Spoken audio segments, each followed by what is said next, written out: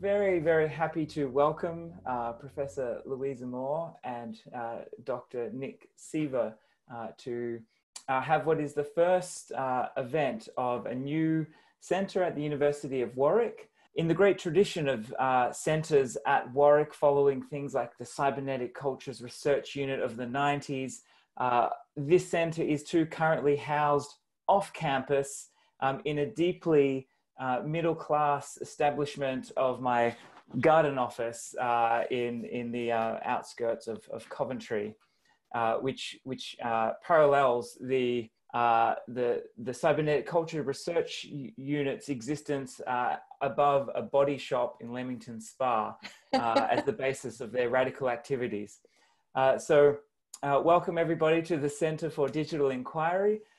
This is the first of what I hope will be many interesting and engaging events. So we're here this afternoon, this morning, depending on where you are, to talk cloud ethics, a recently published book authored by Professor Amoore. So I will begin with very, very brief introductions to our two discussants, and then we'll kick right in. So if you are here, then you're probably aware of Louise's work already. She's a professor of political geography based in what looks to be an excellent department at the University of Durham, the geography department that has many, many interesting academics. A few we've been lucky enough to borrow or steal from at Warwick. She's the author of a number of books. The first book that I came across was The Politics of Possibility. It was recommended to me by an old colleague. But I found, Louise, that you're the kind of writer who I tend to come across in unexpected places. And I was recently finishing an article with a colleague, Michael Dieter, and he alerted me in our final revisions that you had published a series of highly pertinent articles about 10 or 15 years before we came across the topic of, this was about digital identity, and we were writing in the context of banking. So I've had a number of these kind of situations where I've come across things that you've written several years earlier than I've become aware of the importance of a line of inquiry. Moving to Nick, who's an assistant professor at the University of Tufts in the United States, assistant professor of anthropology. I first came across Nick's work in a small short piece in the magazine Limb, and this was on recommender systems, a research topic that I believe you've carried forth and will culminate in a highly anticipated monograph, which last time I checked was called Computing Taste, forthcoming on the University of Chicago Press.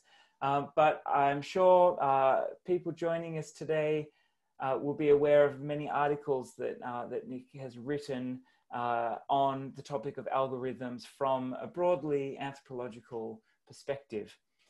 So welcome to our two speakers, and take it away, Nick. All right, great. Well, it's nice to see all these familiar names in the sidebar here. I've just prepared like a little bit of comments about what I think is so exciting and interesting about this book, and then some questions to get us going. But I think the goal here is ultimately to be sort of fielding and discussing questions that come from all these wonderful people we have over here on the side.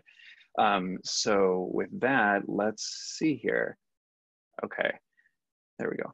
So let's start with the lightning strike. In her last book, The Politics of Possibility, Louise Amoore quotes a description of sovereign decision-making from Brian Massumi. The sovereign decision is like a flash of lightning.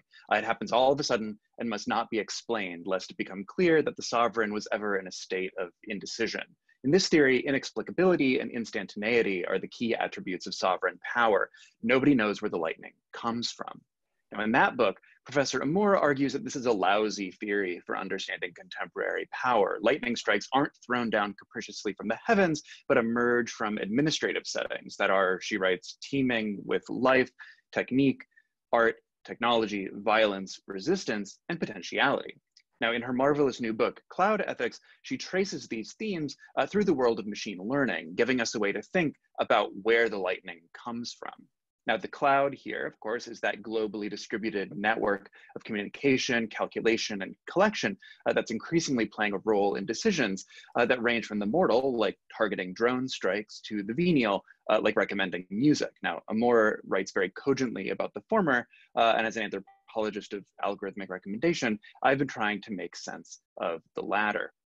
So we have lots of excellent work that's dedicated to pointing out how the cloud is a mystification, right? The machinery of the cloud sits in places, it's made of materials, it's much more concrete than one might imagine. And Amoore calls this work Cloud One in her book. What she does here that I think is really interesting, though, is to take the figure of the cloud and to use it to designate the diffuseness of our algorithmic systems, right? Data that's collected in one setting might train a system that makes decisions in another, and those decisions and their consequences accumulate and spread in ways that can be hard to trace. So Amoore's cloud is neither the concrete network of data centers that's been mapped by cultural geographers, nor the vague, idealized marketing buzzword of the software industry. Rather, it's a kind of analytic. It's a distributed perceptual technology that opens a strange aperture on the social world. So the cloud is not light and airy, but rather weighted with history. As she writes, all algorithmic decisions contain the residue or sediment of past decisions. That is to say, the models that machine learners learn are sites of profound ethical consequence. Like real storm clouds, the cloud is full of dirt, and it depends on that dirt to condense actual decisions out of the vapors of potentiality. Now, the book is much more committed to the technical specificities of particular machine learning techniques than a lot of work in this area, which is a very welcome development. But there is a general model of whatever the cloud is in play here, and it's based primarily on deep learning. Algorithmic systems take in vast amounts of data, all of which reflects prior decisions, whether by humans deciding what data to collect or by other algorithms making classification choices. Internally, they're essentially doubt processing machines, right? They channel and mold uncertainty and build up a charge until at the last moment, the lightning of decisions strikes out. That moment of closure, of decision, is a real central object of critique in the book. It's where the cloud forecloses on other possibilities, where it collapses all of that precisely quantified uncertainty into a singular decision. So inexplicable and abrupt, this is the algorithmic version of the sovereign strike. And the question is, what should we do about it? Dominant approaches to the ethics of these systems have focused on making them transparent or explainable, as though what we need is for clouds to give fuller accounts of themselves, to tell us why the lightning struck where it did. Amoore gives a great critique of this approach, arguing that this is the wrong track, and what we need is not more supposed certainty, but rather an ethics that works from doubt and partial knowledge. Now, this is, as a lot of feminist ethicists have argued, a good idea in general, but it's particularly a good idea here, where doubt and opacity are endemic to cloud technologies, and overstated claims to certainty are one of our major problems. Now, it's not always obvious how we can do this in practice, right? Who could make a cloud ethics happen? Who could perform cloud ethics, and where they could do it. Amoore argues that the algorithm, she says beautifully, should carry the weight of its weightings. That is, that like the thousands of tuned calculations in something like a neural net should be considered politically consequential, right? The ethics of machine learning should be located not only in how they're used, but in how they're built and how they're trained. This is great. It's asking us to think critically about details that computer scientists usually prefer to leave automated. And she has a lovely quote in the book from one of them who says, "You can't make the weights political, Louise, because they're not really a thing. We don't know how they work. We're just messing around with them." Now, taking this play, this messing around, seriously would be a key part of cloud ethics in practice. It doesn't mean locating responsibility for the lightning strike in any particular author, and there's a great critique of authorship in the book, but rather in this complex and diffuse field of electrostatic charge. We can't just reject the existence of diffuse and opaque and heterogeneous decision-making, right? That's just what it is to be a person in a socio-technical world, but we do need new ways of engaging with it. Now, the counterpart move that Amoore calls for in the end of the book is a politics of refusal. right? Machine learning is predicated on an epistemology of the attribute. It identifies features across populations, it projects them into the future. Ultimately, she calls for us to reject the logic of attributes and to claim the mantle of the unattributable, to sustain an ethical approach to other people that respects their singularity, that knows that they're irreducible to shared attributes, and that insists on an ineradicable gap between ourselves and the attributes that are ascribed to us in the cloud. So there's a lot more to say about this book. There's a lot going on in here. It's great. But I'll stop there and just ask a couple questions to sort of kick us off. And these sort of come from my own experience as an anthropologist working on this topic. So the first question is about what counts as a decision. I described how the decision is a sort of very consequential theme here in the book. And how should we make sense of decisions that emerge from algorithmic systems? Now, here, if you've read my work and Professor Amoore's work, it might look like we're at odds. So here's a line that I've published last year, I think. There's no such thing as an algorithmic decision. There are only ways of seeing decisions as algorithmic. Now, I think we agree more than it sounds like. What I mean by that is that if we attend to the broader scene in which algorithmic decisions happen, there's always someone who could turn the system off, refuse its output, or order that it could be changed. That person may not be the person we want it to be, but somewhere they exist. If they feel like they can't do that, or if they don't do that, then the reasons why, in my mind, are just as consequential to the ethics of this system, to how it works, than anything internal to the system. So the first question is, where do institutions that operate algorithmic systems, like police forces, judges, companies, where do they fit in a cloud ethics? How do we locate them socio-technically? I might just do the second question because it's fast and we can sort of go wherever we feel is appropriate. The second question is about the unattributable. So I felt the force of that critique of not reducing people to their attributes that they share with others, as it's in the subtitle of the book. As a social scientist, right, attributes are not only something we see in computation, but in all sorts of work that tries to identify the reality of phenomena beyond the level of the individual. Now, I'm not saying that all social science is ethically desirable work, but I am curious how you see your call for embracing the unattributable and for the radical singularity of people. How do you see that relating to the project of the social sciences in general, or to other political efforts to identify and form new collectivities? So that's what I got to start with, and I'm looking forward to talking some more. Thank you so much for your comments, such generous comments. And it's just, I can't express really enough my gratitude for you all in allowing me to kind of not feel like the book kind of goes into a void, and it's just been so wonderful to hear a response. When something's taken so long to write, it's just really great to kind of hear a response to it. And I'm just so grateful to you for that, and particularly for the way that you link that back to the notion of the lightning strike. That's something that had not occurred to me, that I'd never thought of, actually, the relationship between the cloud and the lightning. So I'll have to think about that some more. Thank you. But yeah, so what counts as a decision? And I think that this is something which really does run to the heart of what it was that I'm trying to say here. And I think, that Nick, your own work on trying to think through algorithms as culture and not only in culture, is really important there in terms of thinking about what counts as decision. But I guess that what I'm really trying to do there is also think about what in the book I call the space of play. So here there's also this kind of sense of actually, what do we observe when we observe a group of people playing with a model, or trying to reach some kind of judgment about whether a model is or is not ready to go out into the world. And here there's a lot of emphasis on watching the output of the model and looking at how that output either closes on the target output.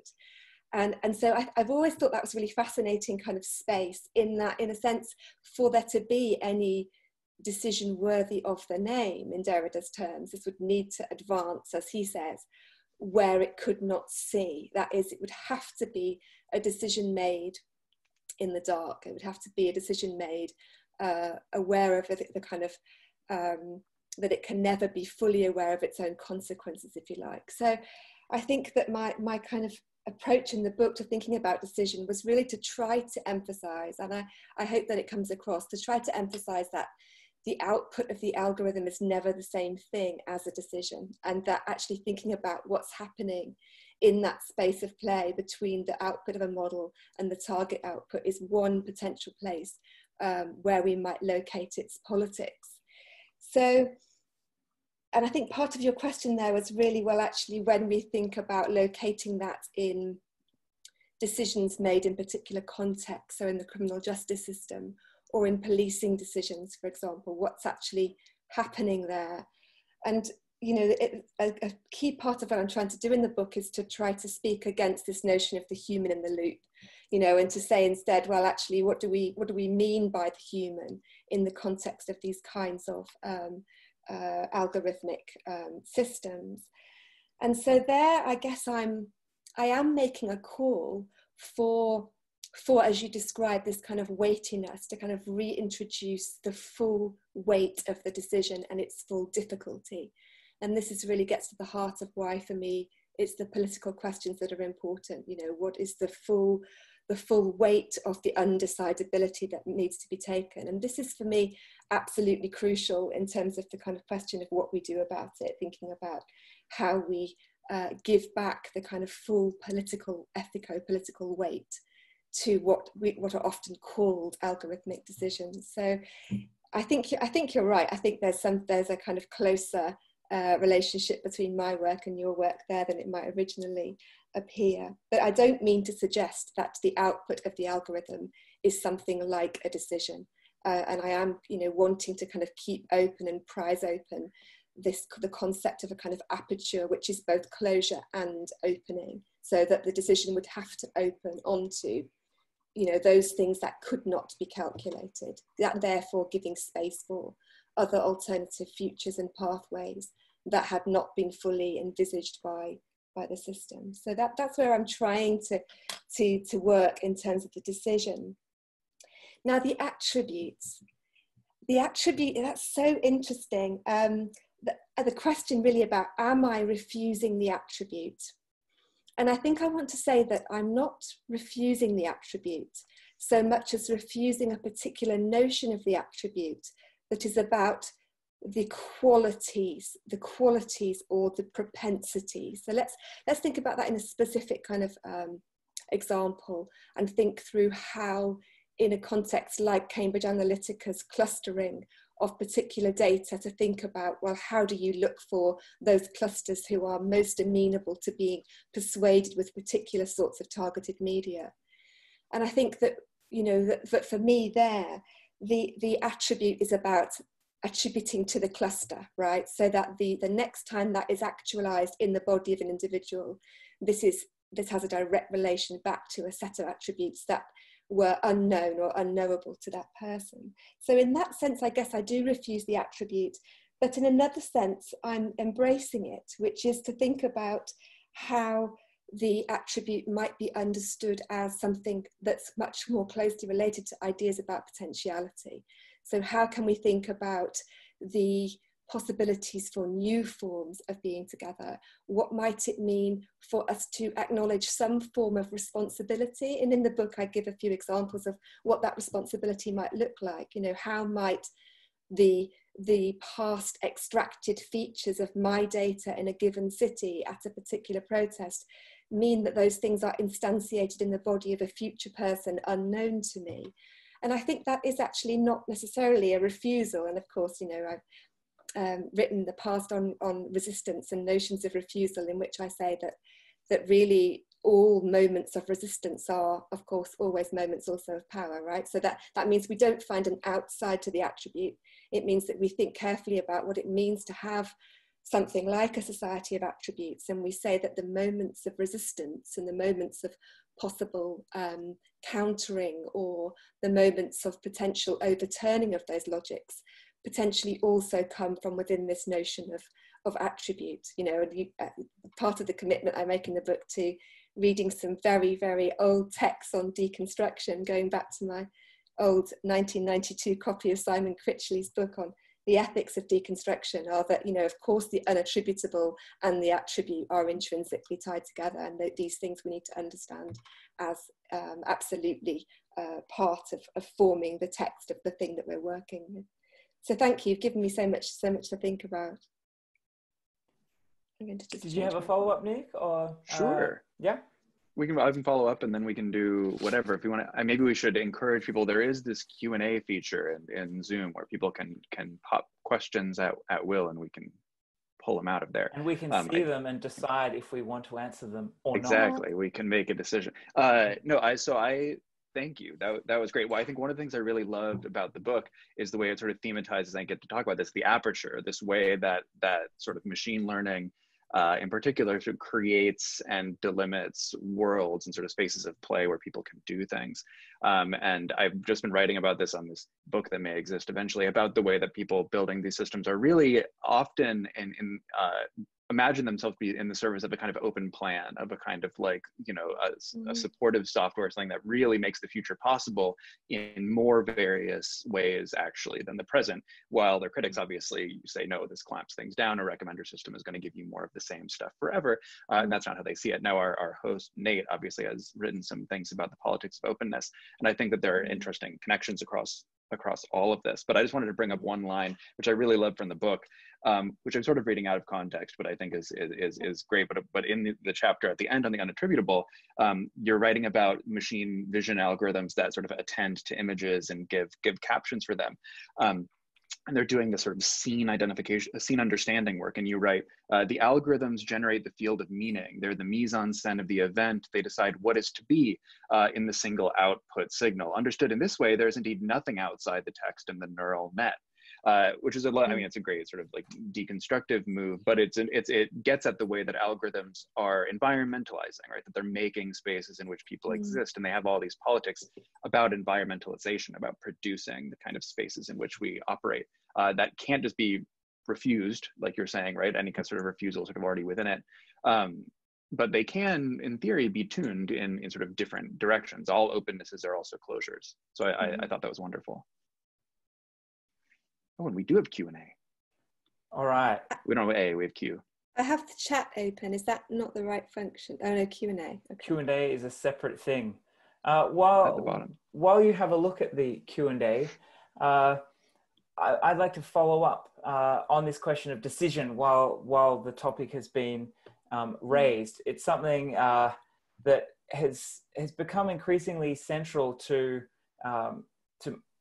my own work, which in some ways is the opposite of looking at algorithms. I'm precisely not looking at algorithmic decisions, but the other decisions that are thought to reside kind of at the end point or the threshold of automation.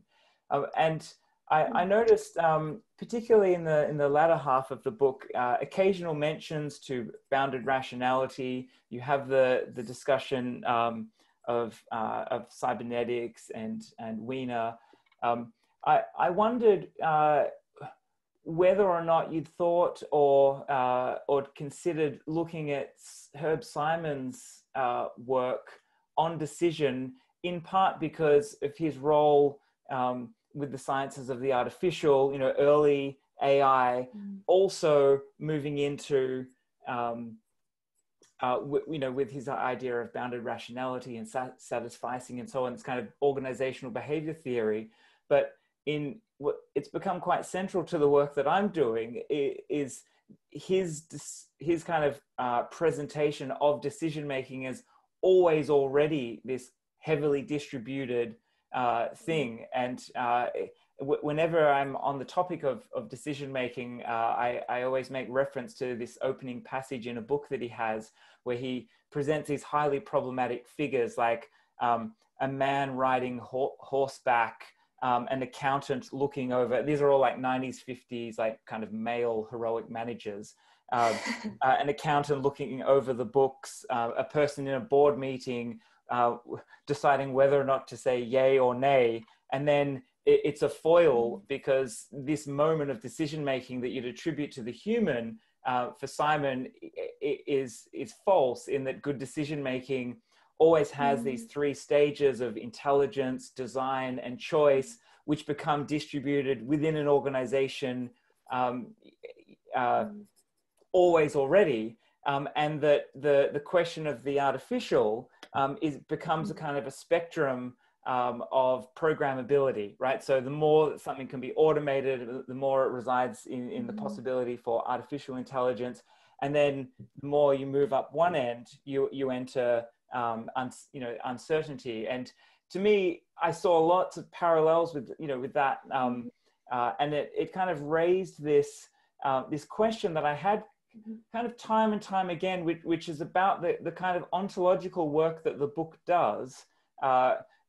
Really always not deconstructing necessarily in the literary sense, but questioning the kind of the ontology of the whole actor, of the assumed responsible person, of the discrete algorithm, really kind of reaffirming a distributed mode of existence. And I wondered, I see it in decision, but I also see it in these other areas where you're constantly kind of unraveling that. And I wondered if you could talk some more about that in relation to the specificity of algorithms, because sometimes it feels like the work it does ontological work that is true regardless of whether or not we're talking about algorithms, right? If you're talking about the allocation of responsibility or indeed the making of a decision, always already distributed, always already messy, cloudy, etc. Thank you, Nate. That's fantastic. I mean, I guess just to start with where you ended there, in terms of that I'm talking about that in relation to algorithms, but why wouldn't we just talk about that in relation to everything else? And I guess that was kind of part of my approach that I've taken, in a sense, is to say, well, actually, why is it actually that these are so often represented to us in the social sciences and the humanities as things that somehow are of a different order, that here is the black box, or here is the opacity. And I was loving Rua Benjamin's recent work on race and technology, and thinking, yes, there you have another example of it, that she's insistent, and she's quite right, of course, race itself is also technology. So why is it that we assume that some things are given to us for us to examine and other things are not? And so what is it about the algorithm that gives us this very specific kind of ethico-political problematic in terms of the actor, or in terms of agency? And I guess that is a starting point for me, and not using the work that you allude to, but I guess going back to the discussions of feminist technoscience, the Donna Haraway's work in the 1980s, and Judith Butler's lectures on ethics in the tradition of Spinozan ethics, to really kind of take as the starting point this notion that, what is the I, and how do we come to know ourselves? And I think that links also to one of the questions in the side panel here around, what is it about the humans in the loop that I find so problematic? And I guess that this is back to this point that you raise, which is really the notion of, well, what sort of a human and what kind of an agent are we talking about in this representation of the human in the loop? So I'm trying to get at something else, just as Haraway does in her 1988 essay, where she's talking about the partial and thinking about all knowledge as partial, as embodied, and as situated. And if we start from there, and we don't start from the notion of an opaque and unknowable thing where we stand outside of that thing, then this actually brings us to a different place. I think even in relation to some of the claims about objectivity, for example, that for Haraway, the claim about the observer and about the objective observer itself needs to be rethought as, what would a partial objectivity look like? What would a situated objectivity look like? And I think that these are questions that, as Nick in his work on ethnographies and algorithms really highlight, that they're questions we can actually ask, in our research in kind of specific contexts. What does objectivity mean in this situated and embodied making of the model? Or what actually is meant by bias here? What does it mean to adjust a particular weighting of a layer in a neural network? What kind of assumptions about the world are represented in that adjustment? And so, while I can't speak directly to the work that I have not used, I suppose, in my book, I think I have tried to reinvigorate what I see as a neglected tradition. I think that actually Catherine Hales and Donna Haraway and others, as feminist theorists of technoscience and technology have been somewhat neglected in the kinds of discussions that we have about algorithms and power, and perhaps particularly in my own discipline of human geography. But thank you, thanks for your question. Nick?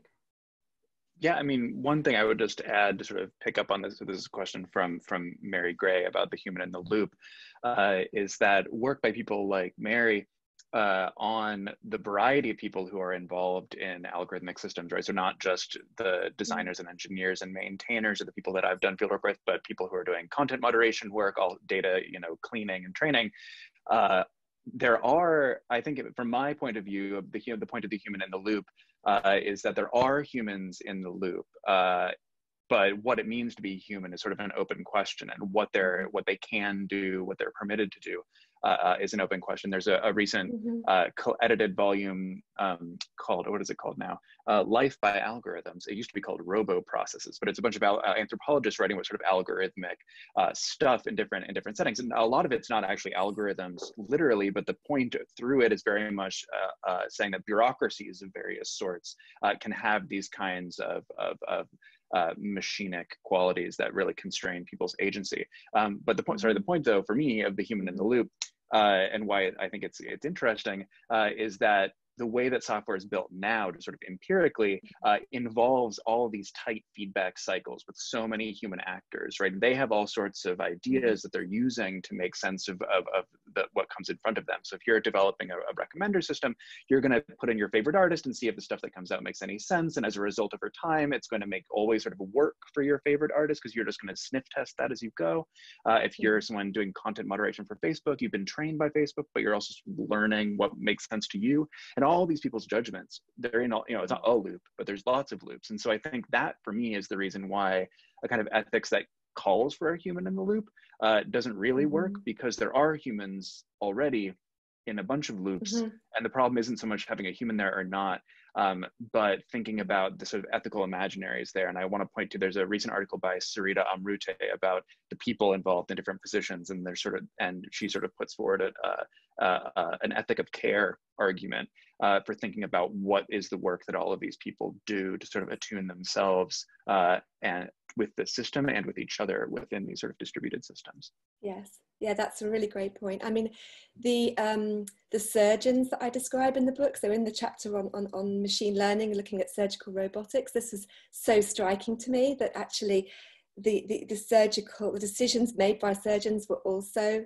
changing in relation to how they were seeing themselves and their relations to others, not only to their patients and to the MRI images of their patients, but also this kind of sense that folded into the neural networks of those surgical robotics were the very many past gestures and judgments of other past surgeons who they would never have met, so this sense of a kind of, I think in that chapter I try to think it through as a kind of what sort of collective is it, and how can we think about I guess the human and the non-human elements of those things. And for me, there's a practical political implication there as well, because if we were to try to request some things, that if we were to say, well, actually we want all of those images to be deleted from that facial recognition database, if we were to kind of make that claim and say that's what we wanted, and if the images were to be deleted but the match scores were to remain, for example,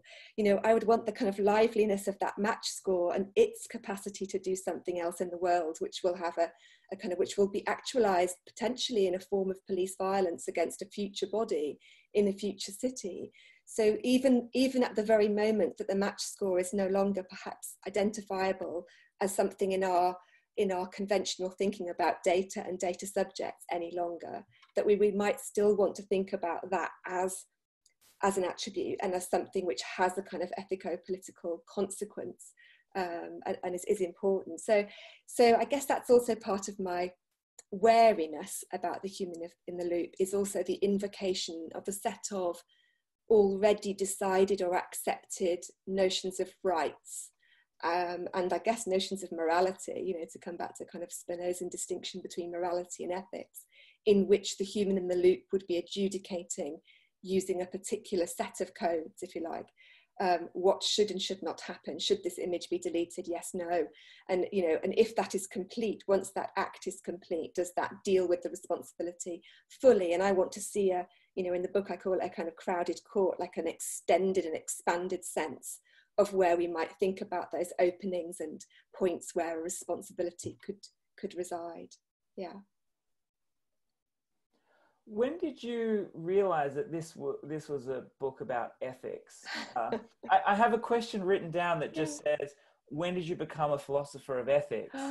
As a provocation, because it's not in your previous work. And in some ways, it's quite an intimidating endeavor, because it is quite often seen to be the realm of philosophers. I was very happy that there was no Rawlsian veil of ignorance that we came across, although there was the trolley cart, which, it was part of the case study, indeed. But what was it? Was it always intended to be this, or did it, press itself upon you in the writing?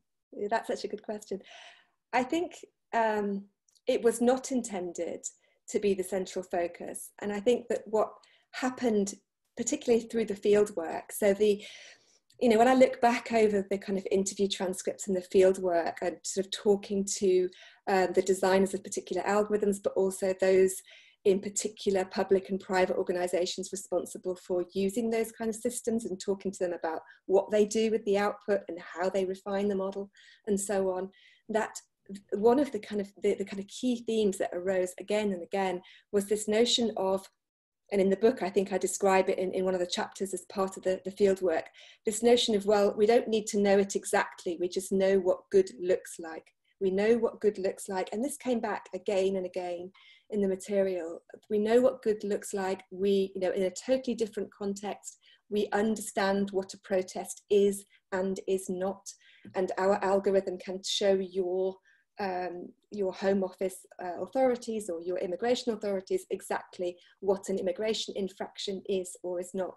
So this notion of a good and a bad that comes through also, I think, in what in the book I call a kind of coded or encoded ethics, which is about, well, could we have better training for data scientists or computer scientists, or could we have a kind of, as is proposed by one theorist, a Hippocratic oath for the computer sciences or for kind of algorithms, that this made me more and more concerned, this notion that the central terrain was becoming about identifying the kind of the good and the bad, or the good and the evil in relation to algorithms. And that for me, the starting point was actually, these are already ethico-political beings. So this, in a sense, that was my starting point, that already they are, I describe it in the book as an arrangement of propositions, and as an arrangement of propositions, that's always malleable and very fungible in terms of how the shifting of a particular parameter will instantiate a particular output in particular individuals or groups in different ways. That to begin with ethico-politics and not to see this as something that was sought from the outside. Yeah, it came quite quickly, but it came from situated field work, and I guess also from my background in international relations, in which, these discussions about, well, actually, what does it mean to think about war, violence, conflict, to think about state action. Somebody in the Q&A here is talking about the state of exception. What does it really mean to have a state of exception? So these have been questions central to my work for a long time. But you're right, ethics was not the initial direction. And I guess I just kept telling myself, there's another way of doing this. There's another way to address ethics that is not about, let's have ethics for AI. What would better ethics for AI look like? And so I guess, one of my colleagues asked me recently, what drives you on when you're writing, because you have those moments, like Nick was saying with his book, where you feel like it's never going to get there. And I suppose it did become also a spur to the writing, to try to find this different way to write about ethics, one which I felt was actually already a part of the traditions of social science and humanities. So where we're very often locked out from the discussions of computer science and mathematics, in fact, actually in physics, that this is for us a terrain that is something we're trained in. It is a part of what we what we think about and what we look at. So yeah, so it felt like both familiar terrain and something novel in terms of having to kind of think through very carefully, what is it about the call for a more just artificial intelligence, which on the surface should look like something we all want, you know? So I was kind of asking myself, why was my response to this a feeling of real concern that this was not, you know, this is not going to be adequate to the task, that to extract the bias, to feel that somehow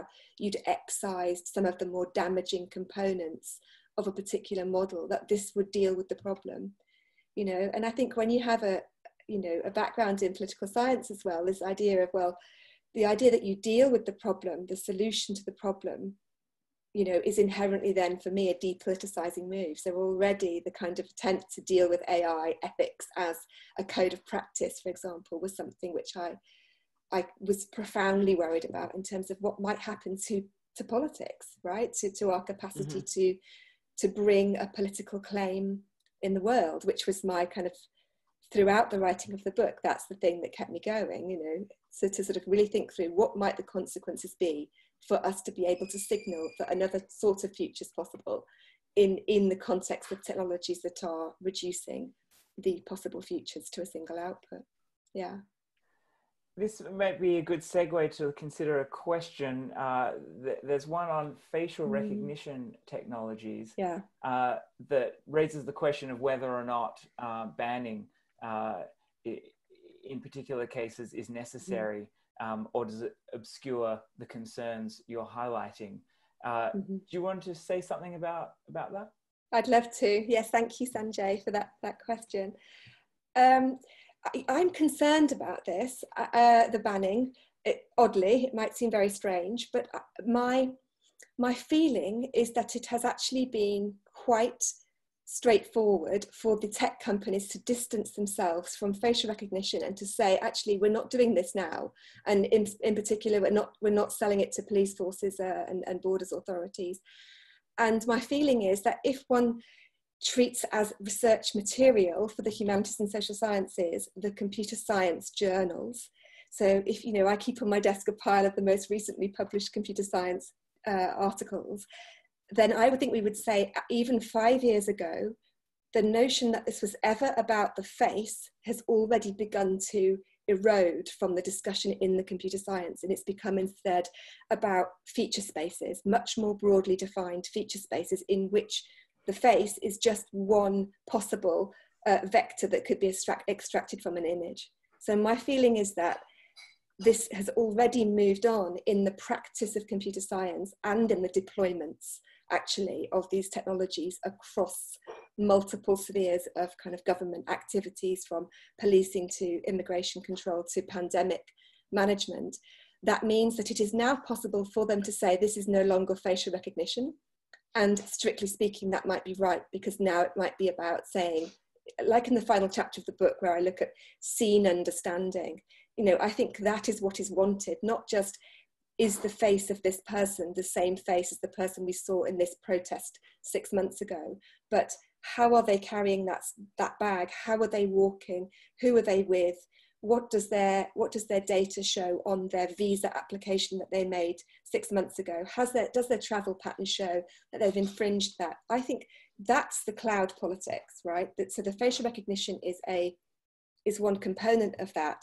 But my concern is that by banning it, we take our eye off the ball, which is that this is not a technology primarily about recognizing faces. It's about the capacity to detect patterns in data, and in particular to look at features, so that in effect all space becomes a kind of feature space from which you can extract these kinds of signals. So calling for a ban is, again, back to this question of rights and my concern about an appeal to already existing bodies of rights that seem to attach to, you know, rights-bearing individuals, that they are insufficient, always were, and now in these circumstances are specifically kind of emerging as insufficient in relation to what's actually happening, I think.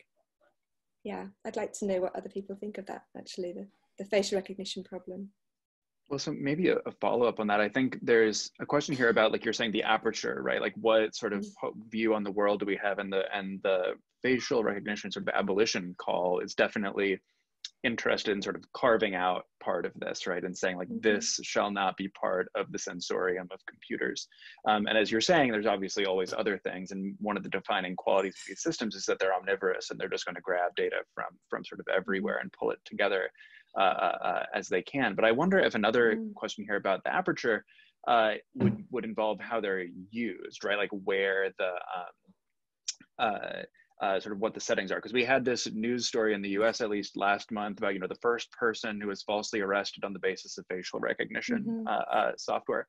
And that happens, of course, not because an algorithm like shoots at a hand from the computer and grabs someone and arrests them, but because it sort of coordinates with a juridical apparatus. And I think it was David Golumbia was pointing this out on Twitter when it was happening, that what was really happening here was the state of that as the status of that as a kind of evidence had been raised in the process, right? This kind of thing shouldn't be considered evidence at the level that it was. And so to make sense of it, you have to make sense of it not just as an algorithm question, but as a sort of policing and juridical apparatus question. And so that, I guess my one question I would have for cloud ethics then is, it feels like one thing we're doing is broadening the frame.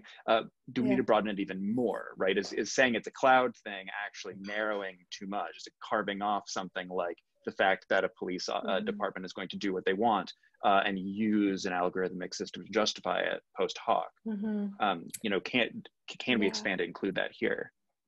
Yeah, okay. I mean, I guess I also then have a question for you then, because if algorithms, I think you so convincingly argue that we should be, instead of seeing algorithms in culture, that we see algorithms as culture.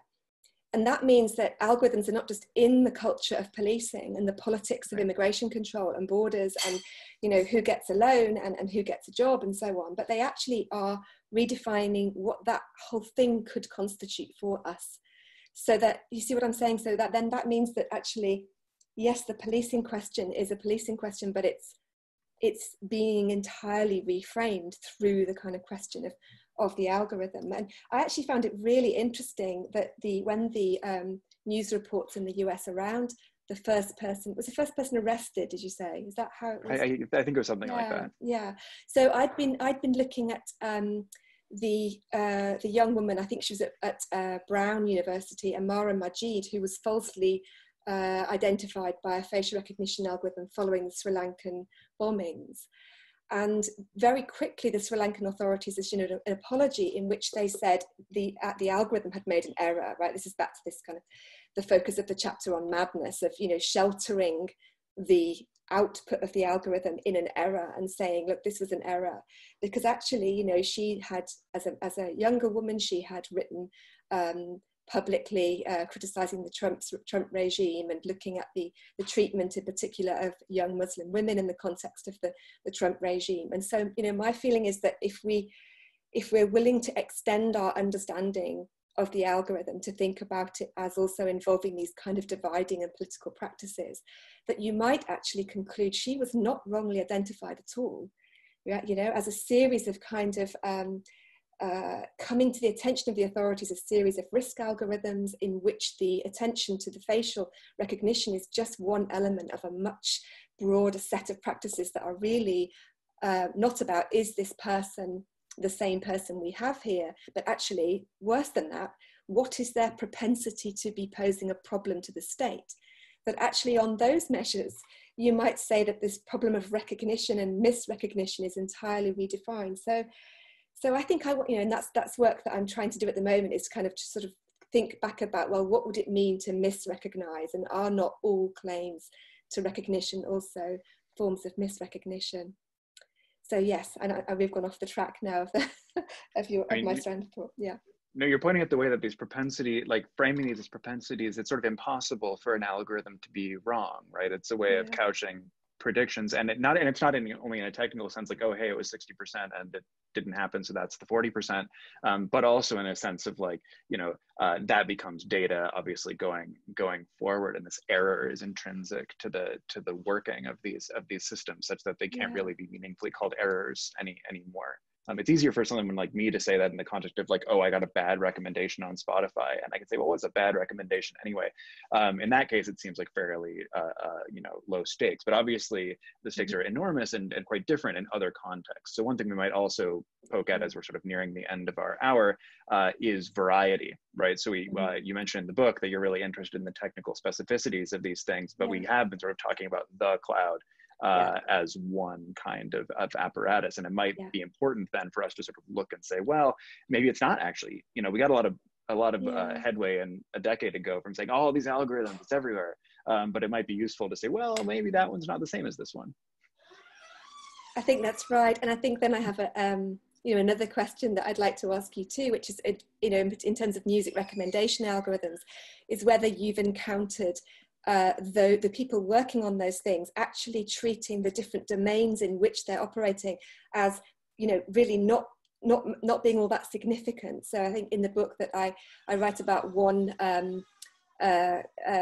it's a tech company working on gait recognition, but they'd also worked on casino fraud. And then they were moving into counterterrorism and policing.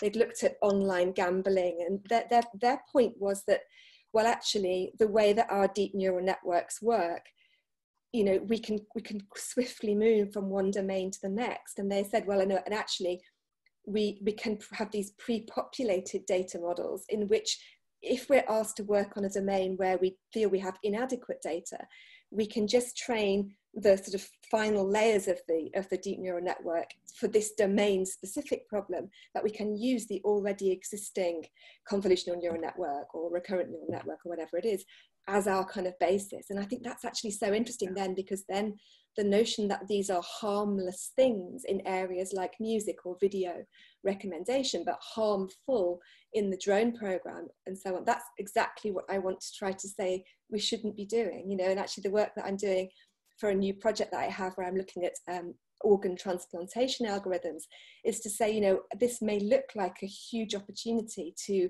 save lives using machine learning to identify the kinds of organs that can or cannot be used, but actually the fraughtness of the kind of politics of that decision are still significant. And the way that those convolutional neural networks have learned to recognize a healthy from a unhealthy kidney has a direct link to the way that the drone program identifies civilian and non-civilian vehicles. I mean, if you go back to the kind of computer science journals and how object recognition evolved from the work of people like Jeff Hinton and Jan LeCun and others, these were projects designed in the context, again, of feature spaces, almost indifferent to how what those spaces are when they're situated.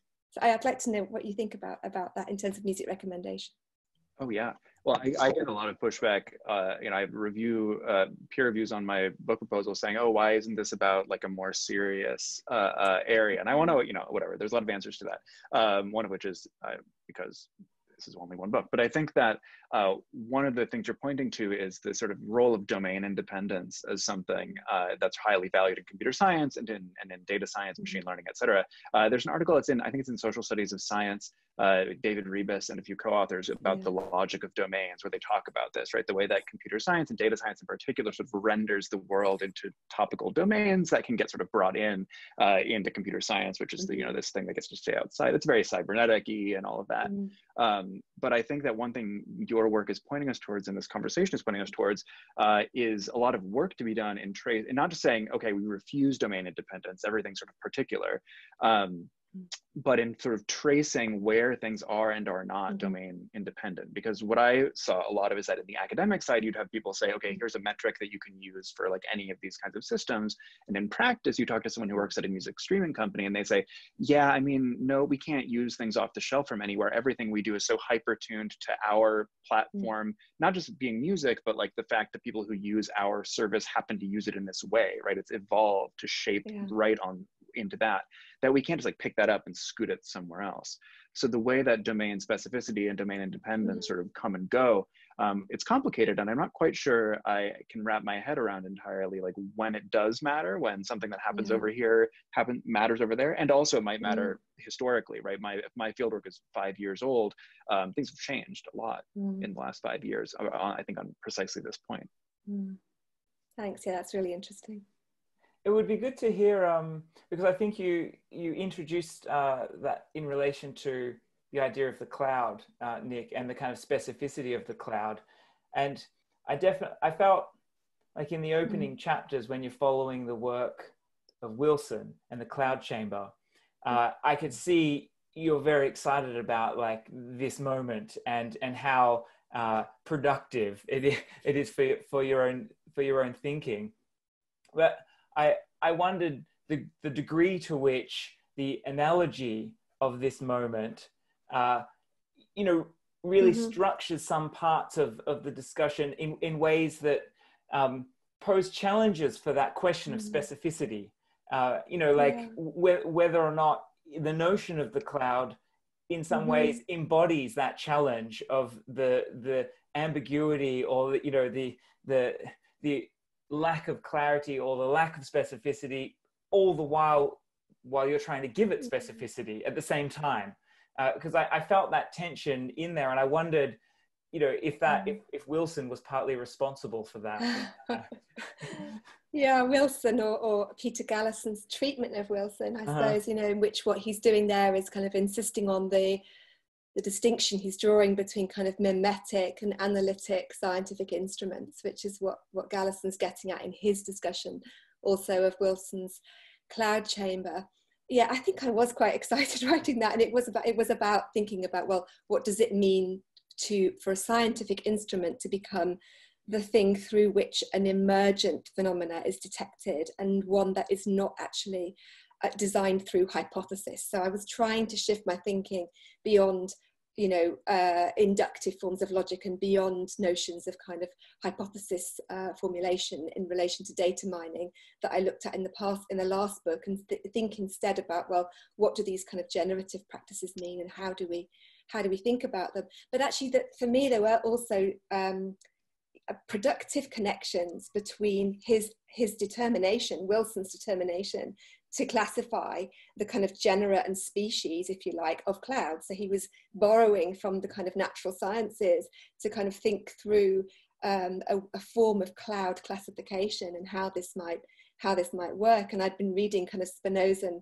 ethics, in which he very specifically says the formation of notions of genera and species is a kind of ethical question. That is, the way that we divide and apportion up the world is itself an ethical question. So there was a connection for me, like a kind of productive connection between that drive to try to classify, and then he was confounded by the cloud chamber itself. But yes, you're right. I mean, asking my physics colleagues to show me how the cloud chamber worked, and watching them argue about what the best way to use this kind of radioactive thorium would be, and was productive for me in terms of thinking about, well, actually, what are we talking about here when we're talking about a kind of apparatus that's working in this way? But then to come back to the cloud, because I have asked myself this question many times, is it just an analytic? Is it just an analytic, in terms of what the thing that's kind of made me want to look at this in more detail over the past 6 years or so? And I have to say, in the last few months in the UK, where gov.cloud is now all over everything in the UK, right? So data is no longer in particular departments. So immigration data, health data, education data, this is all in the government cloud. So what I wrote in that chapter about, in the first chapter of the book, where I talk about the provision by Amazon Web Services of effectively not just cloud storage, but cloud applications. So I was saying, not just analytically, but actually politically, this is a really important move. This means 17 intelligence agencies are sharing data and sharing modes of analysis. Now, things, as Nick said, have moved on, and things have moved on to the point that we're now talking about Amazon Web Services, so same provider of cloud analysis and cloud storage, being used across the UK government in every area, so that it is now possible to combine the analysis of your data on health records with, and in the context of the pandemic, this is like a gloves off kind of situation. So I will still insist that there's a political importance and significance to the cloud because of what it makes possible, and because of the things that now become more difficult. So if we say, is something shared, and are we lawfully permitted to share this data? I'm noticing real slippage here, because now they're saying, well, strictly speaking, we don't share it. It's just available to that entity because it's already on their platform. It's already in their cloud, right? So now we don't really share. So again, it's back to that language of an encoded ethics of privacy, data protection, and so on. These are undercut by the technologies of the cloud. So I will still insist on a kind of important politics of the cloud and what it makes possible. Yeah, I'm still worried. All these years on, I'm still worried. We're out of time, but I would like to just offer Nick the opportunity to ask a final question. If not, I have one myself. So, well, I will give you the final question then, because you're our host, and I always take my surprise. Okay, and I must apologize to the many good questions that are sitting in the Q&A. But this is my prerogative as a facilitator. Nate, I was thinking before, is there a way we could preserve the Q&A and then I could post some responses through your Centre for Digital Inquiry? We could post responses. That sounds excellent. I'm sure that there is a way of doing we'll find a way. There'll be a way. Yeah. Okay. So last question. I mean, it's partly it's just a little bit more than an observation, but one of the things that I was really delighted about in this book was, in some ways, the return of deconstruction. I felt like you were enthusiastically carrying of grammatology along with you, what I really enjoyed in the chapter on the author in particular was I mean, not just a celebration of deconstruction, but a really considered drawing from that tradition. And here I'm using it very broadly, and really you're drawing more on Foucault, I think, when you're discussing authors and a number of other people, of course. But one of the things that I think is really important, and as you mentioned before, is this willingness to kind of carve out some terrain where people in the humanities and social sciences can lay claim to their expertise, and whether it's ethics or an ethics that really pays attention to questions of the proposition or the statement, or however you want to frame it. I thought you did a really excellent job of bringing in insights from areas that, up until recently, I'd only ever heard, this discussion framed in terms of people from the social sciences. You bring your questions, and people with the data will bring the answers. And everybody in the humanities and social sciences says that's not good enough. But I don't think we've come far enough to really unpack what what we can bring, and too often get caught up in this version of ethics that is unsatisfactory, as you really display.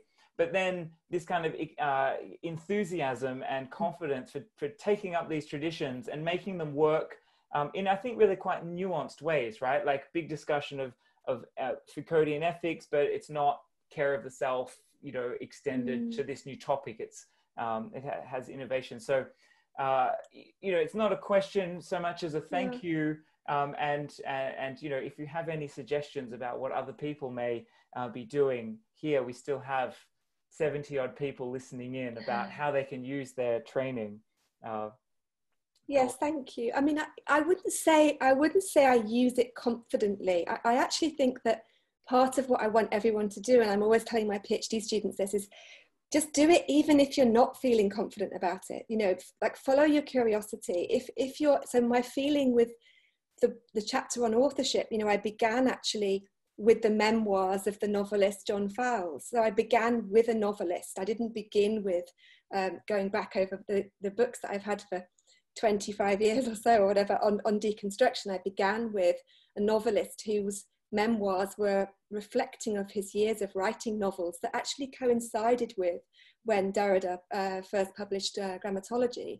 And actually John Fowles comments on that. So he comments on the way that he feels deconstruction does speak to his experience of writing. And I found that fascinating, that his memoirs were a kind of reflection, a kind of embodied reflection on not knowing when he's writing where it is going, and being sort of half conscious of the pathways, the bifurcated paths that he's not taken, and that the whole thing will look different, if the novel will look different if he doesn't follow that pathway.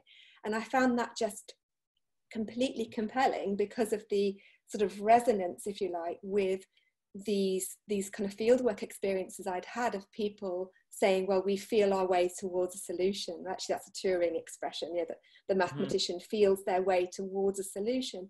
But, I think that this ought to be territory that we feel comfortable in being, or even uncomfortable, but just that we work with it to try to find those kind of productive resonances between writing in science and in literature. And I think, Foucault does make it, I think, in his work on authorship, quite clear that, at particular historical moments, this does apply to both literature and to science, and that we shouldn't constrain our sense of what the author function does, and perhaps specifically the relationship between the author function and the source, so that this, for me, in terms of thinking about, well, why are people seeking an ethical location in source code, that this was actually also very productive for me to think through, well, actually, how does an author work with their sources, and how much, what Deleuzean kind of fabulation is involved in those sources. So I'm not drawing an analogy really between the authorship of novels and the authorship of code at all. No, that's absolutely not what I'm doing. I'm trying to prize open questions about what it means to write, that it's something which is always iterative and which is always open to the reader, and is always open to other future writing, which seemed to me to somehow capture something about the language of iteration, which, if you pick up a computer science journal, it's full of ideas like iteration and similarity and context, right? So the language is there and it's used differently, and I find those clashing vocabularies really productive. So I guess if I was speaking to a humanities audience, I'm saying, don't let them tell you that you are outside of this thing that's happening. Part of my background is also in modern languages, and I think that many of these problems are also those grappled with in translation, and in, when we read a novel in a second language, how we respond to it. So I think that there's so much that could be productive for thinking about how a society that now begins to know itself partly through machine learning algorithms will bring a critical lens to prizing open. I think I use this notion of fabulation from Deleuze, a cracking open of the story. That's what humanities scholars do, crack open the story, think about the narrative, think about how those things are held together across their differences. So I want that to be something that we do, and insist that it's part of a kind of broader set of societal discussions about how we wish to live, with these machine learning algorithms among us, if you like. Yeah, it's our terrain too. Thanks, Louise. All right. I think we should call it a day. So I just want to say thank you to the participants for following along with us today. We will have this available online at some point. Thank you, Louise. Thanks, Nick. I've really enjoyed this. Thank you. I hope to see you all again soon, maybe in the flesh, maybe not. Let's see. Can I just thank everyone? I would like to thank you, Nate, for doing this. It's, it's just great to still have things happening. But also I'd like to thank Nick profoundly, and everyone who's attended, because everybody is working, from home with children around, or with elderly parents on the phone. And I think it's just so important at, events like this, that we acknowledge that people are doing that in very difficult circumstances, and that, that's kind of part of what we foreground in these kinds of occasions, rather than what we try to screen out by trying to find a room where we don't have children doing their homework. So thank you so much. It means a great deal to me that people managed it. Okay, thanks.